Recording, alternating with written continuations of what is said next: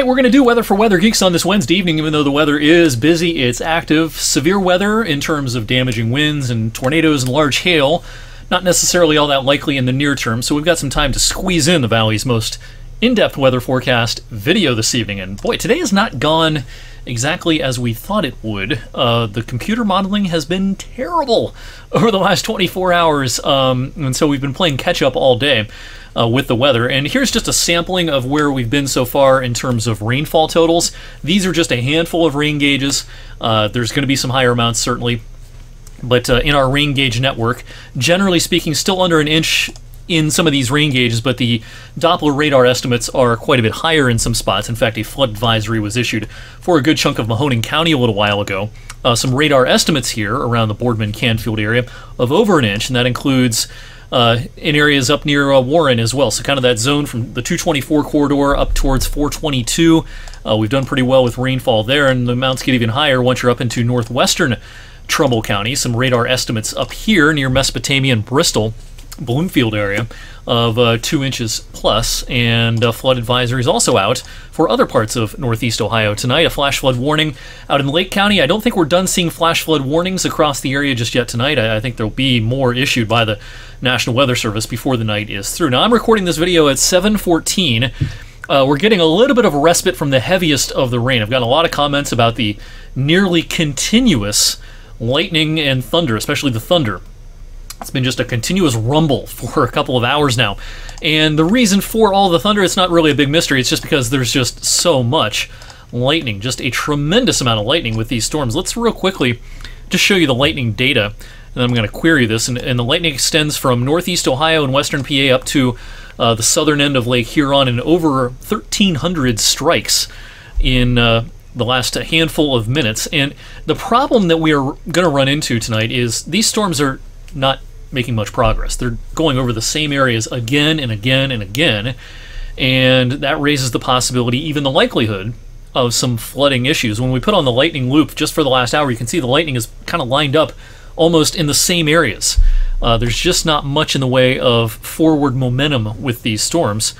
So we've seen the storms forming over the southern tip of Lake Huron and extending down across Lake Erie and into northeast Ohio and parts of northwest PA as well. This is all lining up along a very sharp thermal gradient across the Great Lakes. We'll show you the temperatures in just a moment, but we want to note that there is a flood watch in effect for all of our 5-county television viewing area and surrounding counties to the north and to the east as well. Check out the thermal gradient, though, across the region. This is pretty impressive. I mean, upper 80s to lower 90s in central and southwest Ohio. We've been in the rain-cooled 60s for the last handful of hours because of the rain that pushed in this afternoon. It's pushing 100 in Milwaukee, Wisconsin this evening, 95 in Chicago. That heat dome across the middle of the country is trying to come east a little bit, but it's meeting some resistance, and a very, very tight thermal gradient has set up and has been the impetus for these storms. Now, we started talking about the possibility of thunderstorms tonight,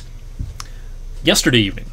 The stuff that erupted this afternoon and continues into early this evening, that was a little bit of a surprise. Again, the modeling has been pretty terrible. Having a very hard time getting a handle on these features. I think I mentioned in Weather Geeks last evening that the modeling struggles in these situations, and we saw that come to fruition today, certainly. Now, I'm going to show you a high-res model for the rest of this evening and into the overnight, but again, take this with a grain of salt because the modeling, even in the short term, is not doing great.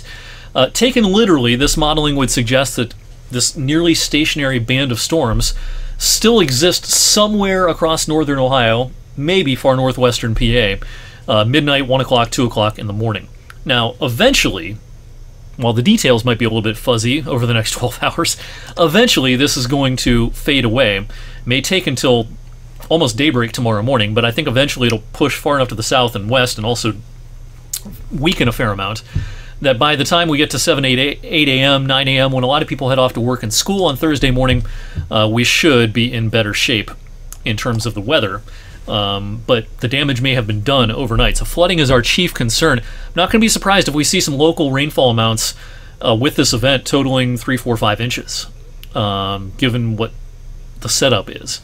And I just showed you some radar estimates. We've already seen up to a couple of inches. We might see another couple or a few inches in parts of the area over the next 9 to 12 hours.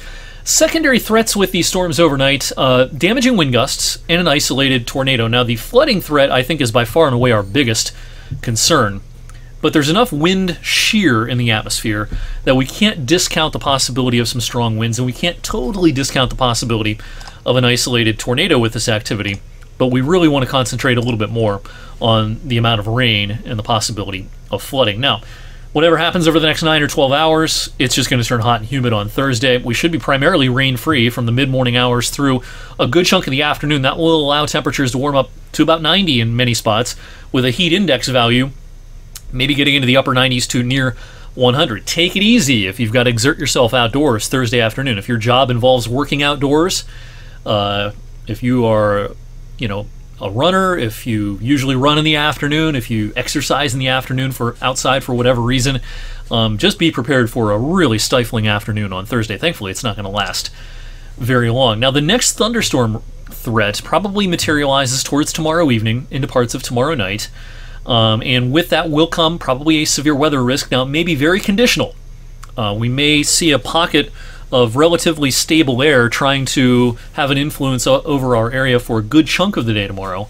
But it's going to be possible that some heavy gusty storms get going again towards tomorrow evening into the overnight. The SPC, Storm Prediction Center, has us in the level 1 risk of severe weather with this activity.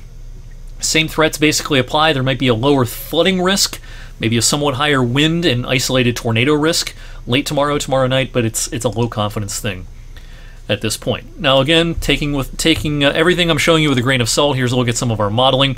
As we go into the day Thursday, the sun breaks out. It gets really hot and humid in the afternoon. Should be mostly clear late afternoon, very early evening, but towards mid to late evening, increasing chances for some showers and some thunderstorms that may take us into the wee hours of Friday morning. But the timing on this pretty good for high school football Friday evening. This first front really doesn't have much of an air mass change with it, a subtle one. It's going to be a little less humid, a little cooler Friday afternoon as compared to Thursday afternoon. And again, I think we're dry for high school football Friday evening.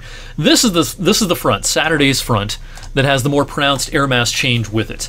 And with this will come lower dew points and a dramatic reduction in the heat levels by Saturday afternoon and certainly by Sunday. So this is the front that we're going to really look forward to, this front that rolls through on Saturday. So the heat index, upper 90s on Thursday. Still not that comfortable Friday with heat index values well up into the 80s, but, that's not all that uncommon for the summer season around here. And then beyond that, we don't expect heat to really be much of a story from the weekend into early next week. Don't forget, 21 WFMJ, always a proud sponsor of the Panerathon. Great event in Youngstown, kicking off mid to late morning on Sunday. And won't be that hot this year. Might be a little fog Sunday morning, but that should burn off fairly quickly, leaving us with a sunny sky for a lot of the afternoon and temperatures rising from the upper 50s through the 60s and into the 70s by Sunday afternoon. So again, just recapping what we can expect for the next 12 hours. We'll be talking about this on social media and certainly tonight on 21 News at 11. The latest radar images showing you where these storms are lining up, where the flood threat may be highest, and where a low-end severe weather risk in terms of hail and wind might materialize. Thanks to everyone who's been sending me pictures and comments on social media. Gotten a lot of pictures of small hail that we've seen, lots of shelf cloud pictures, pictures of very turbulent skies after a gust front or a shelf cloud moves through. You get a very turbulent looking sky. We sometimes refer to that as the whale's mouth in the weather enterprise. I've gotten a few good pictures of that. And thanks to everyone who's been kind of keeping me up to date on what they're witnessing out there. And I think a lot of people have been witnessing a huge amount of thunder for the last several hours because, again, these storms are really electric. So make sure you're following me on all the social medias for the rest of this evening. I'll keep you up to date. And if you're up late tonight, check us out on 21 News at 11. Jimmy Wendelek will have the early risers. We'll have the update for them first thing tomorrow morning on WFMJ Today.